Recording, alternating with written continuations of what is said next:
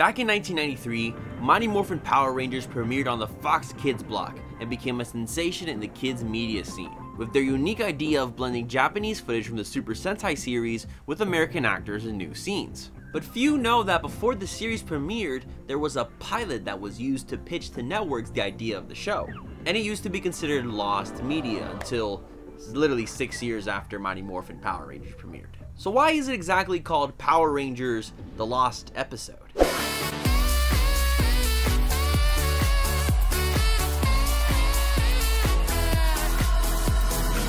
Hey, what's up everybody, it's Este here and welcome back to the video, and today we're talking about the original pilot episode for Mighty Morphin Power Rangers, the OG Day of the Dumpster. And apparently this was promoted as a lost episode of Power Rangers, which I really don't think it is. I think there's actual lost episodes out there that just weren't made or were scrapped. This is like what happened when Super Mario Bros. Released the lost levels. It was just Super Mario Bros. 2, but they had that in America. And do I gotta explain this story to you guys? It wasn't a lost levels, it's all marketing. This was just pure marketing. This was a special event that aired on May 22nd, 1999, and was hosted by Austin St. John and Walter Emmanuel Jones, who portrayed Jason Lee Scott and Zack Taylor in Mighty Morphin Power Rangers. The fact that it aired in 1999 was pretty weird because this is when Power Rangers Lost Galaxy was happening.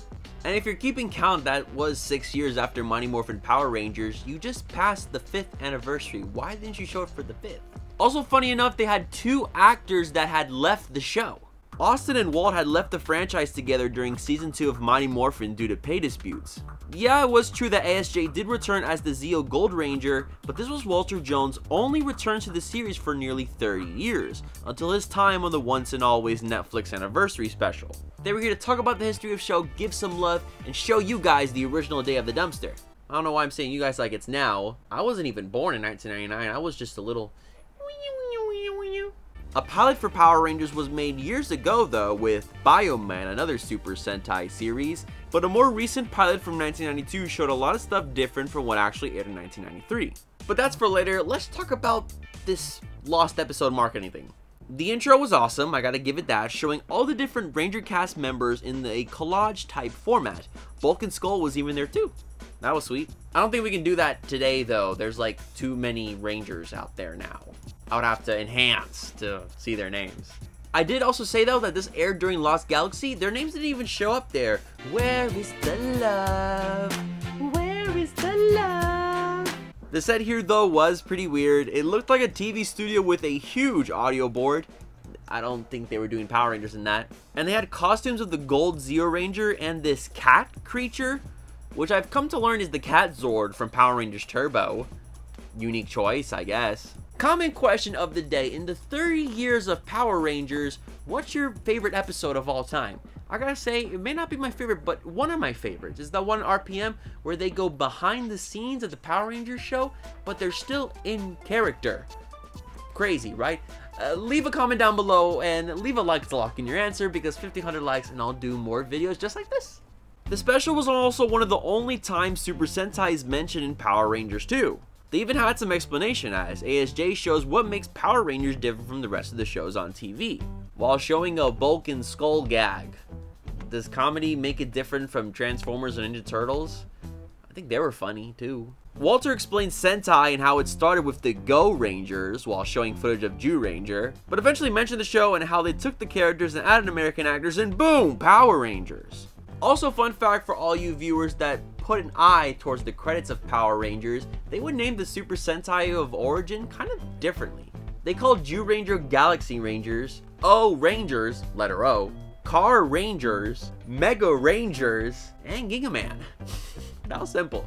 There was also a funny bit here of the two hosts comparing their episodes and how much better there were. Well, and great new episodes like the one where I became the Gold Ranger. Or my birthday episode, yeah. Wow.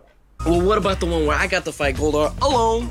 Oh yeah, well what about my spider episodes? I mean, very interesting. Then the bros explained the whole Power Rangers series in under a minute flat, which impressive, but you know, let's be honest, it was only 6 years of the show.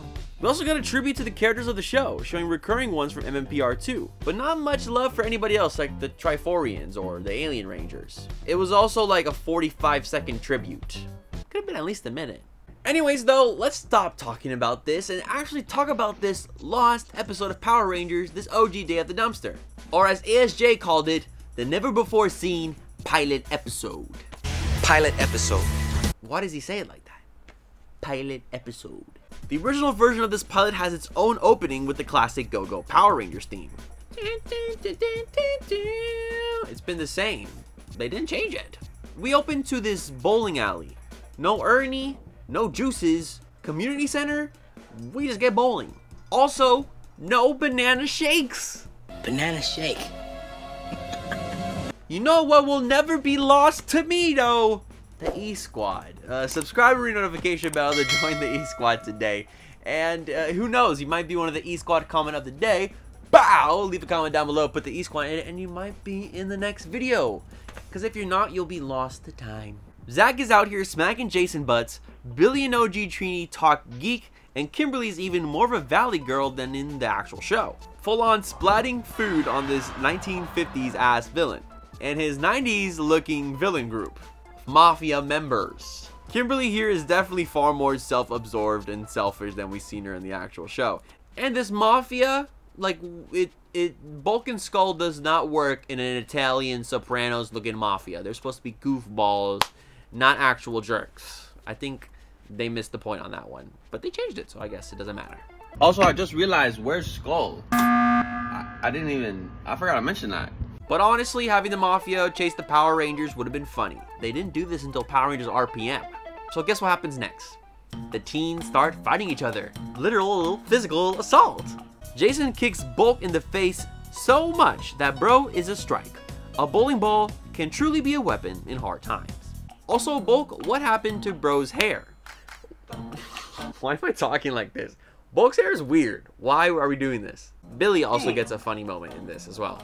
This is just crazy though in general, seeing this fight happen, because this is more violent than anything Power Rangers actually shown. I understand why this was lost for 6 years. Why do you want to see this violence? Because as far as I know, in the actual Power Rangers franchise and universe, it may have happened once or twice. Correct me in the comments, but the Power Rangers don't physically assault other humans. They weren't Power Rangers though, but just saying. That's what Psycho Rangers are for. But let's get away from the gruesomeness. Let's talk about other differences. Billy's glasses, everybody, they're different. Also, I got new glasses too, huh? This ain't no pilot episode. What do you think? But yes, the other difference here is that there's another Trini, an OG Trini, Audrey Dubois, who played Trini in this version instead of, you know, the beloved Toy Train.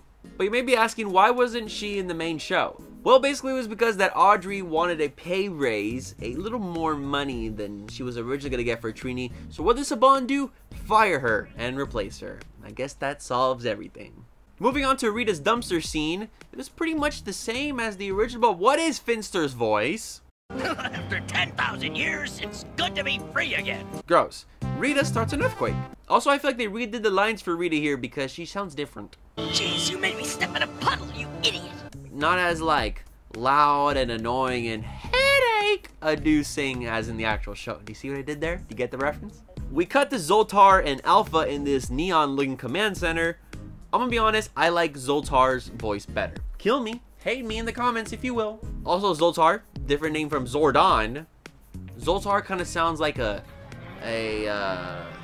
what is it, like one of those vibe readers at the arcade. What are those called? Zoltar also seemed to be more expressive in this version than Zordon, visually showing his teeth and laughing along with Alpha, which by the way was also pretty weird in this version. It looked like a box, like a telephone box, like they had $2 in a dream when they made this outfit for Alpha.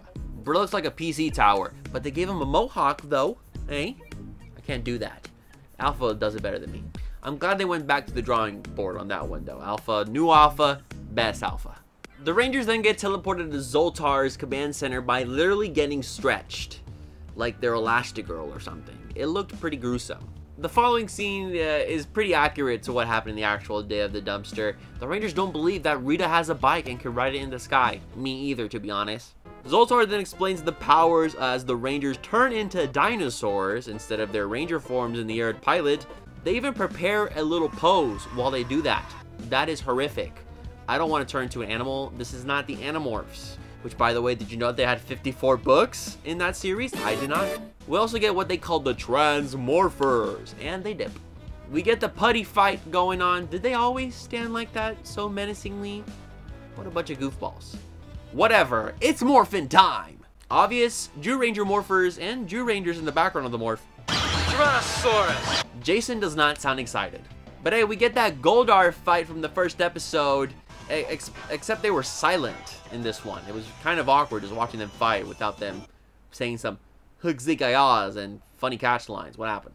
We also get King Sphinx in this episode. For those who know, King Sphinx didn't actually appear until Mighty Morphin until episode 4, so it was kind of weird and cool seeing him in this pilot. They all summon the Zords, and also they're talking during the transformation sequence. Did that happen in the show?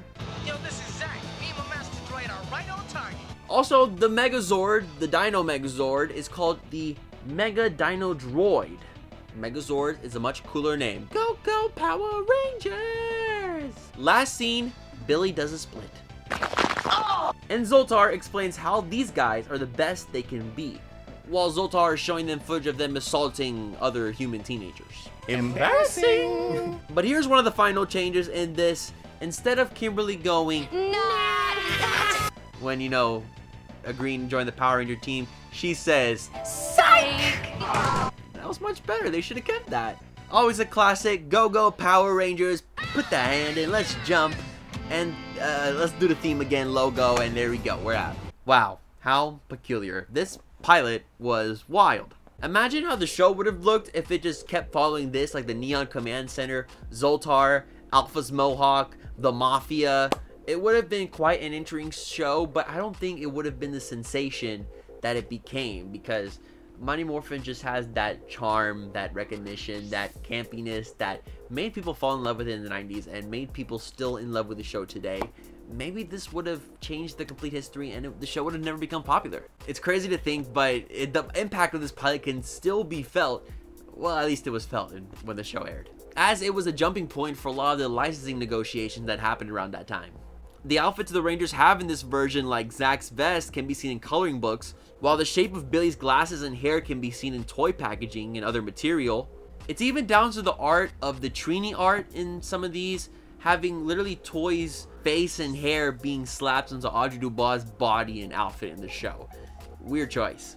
So even though this was a lost, not really, lost episode, it's still a nice treat for Power Rangers fans to take a look back on what the show would have been like. And it showed fans of Power Rangers back in the 90s the true origin of the show, explaining the Super Sentai series. It's that platform the show stood on top of to now be running for 30 years. It's crazy. But I want to know what you guys think. Let me know in the comments down below. Don't forget to follow me on Twitter, DDonFuego. I'm also on Instagram, NotDonFuego. Have a good morning, evening, afternoon, wherever you're at. And of course, and as always, stay awesome, everybody.